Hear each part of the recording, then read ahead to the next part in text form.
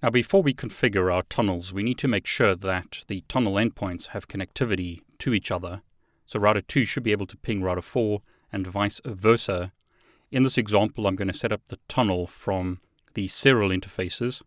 So logically, it looks like we have this separate tunnel interface, but the tunnel is actually configured from serial 020 to serial 020.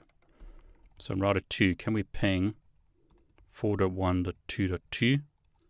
Yes, we can. And on router 4, can we ping 4.1.1.1? Yes, we can. Now, ping uses a different protocol to GRE. So you need to confirm that you have connectivity using GRE from this interface to this interface. But for the moment, we've used ping as our initial test to ensure that we have basic connectivity. So to configure a tunnel, you go conft interface tunnel, and you specify a number. I'm going to choose 0 to keep it simple, but as you see, there's a wide range of tunnel numbers that you can choose from. Tunnel 0 in this example has gone down. The tunnel interface will only come up if we have IP connectivity to the tunnel destination, which we still need to configure.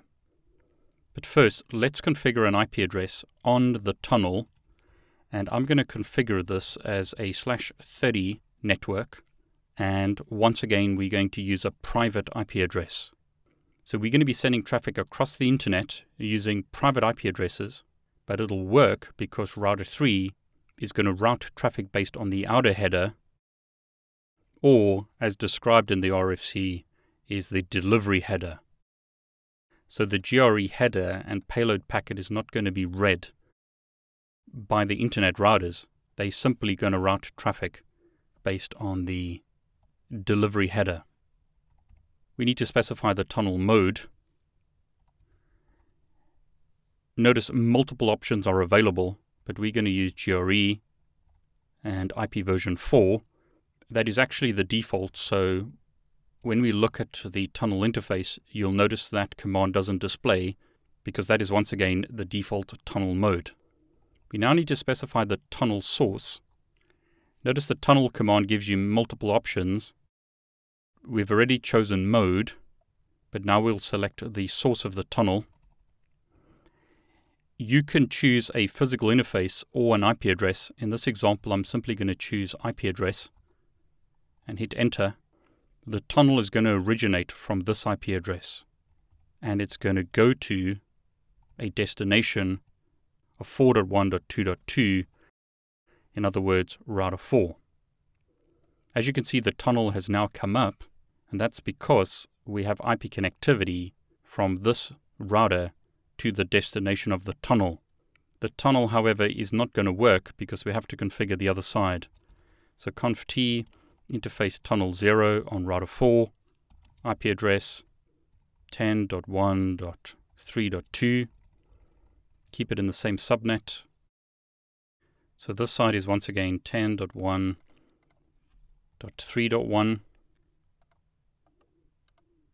and this side is 10.1.3.2. So back on router 4, tunnel mode, GRE, IP. You don't have to specify that command because it's the default, but I'll do it here for completeness. Tunnel source is 4.1.2.2. Tunnel destination is 4.1.1.1. And hopefully what we should see is that that tunnel comes up, and there it does. Show IP interface brief shows us that we now have a tunnel interface that's up on this side. And on router 2, the tunnel is up on router 2.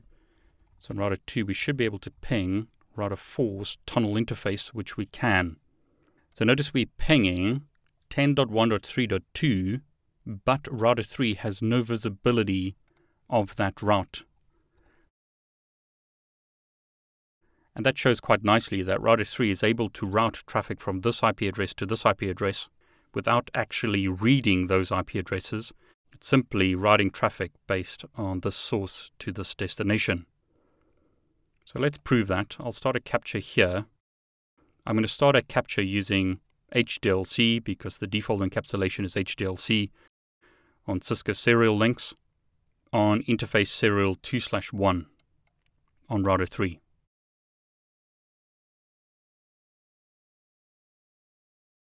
So at the moment we see CDP, we see some other messages, but what I'll do is do a ping from router 2 to router 4 again. And there you go, there's our ICMP messages. So we can see it's an ICMP from 10.1.3.1 to 10.1.3.2. The layer 2 encapsulation is hdl-c. The protocol used at layer 3 is IP version 4. And notice the source and destination IP addresses. 4.1.1.1, destination is 4.1.2.2. In other words, this router is sending traffic to this router. Router 3 is going to route based on these IP addresses, not on the IP addresses contained in the encapsulated packet. At layer 4, we can see GRE, so generic routing encapsulation using IP version 4.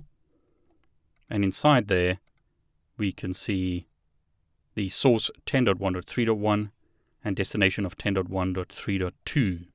In other words, we've encapsulated an IP version 4 packet within an IP version 4 packet.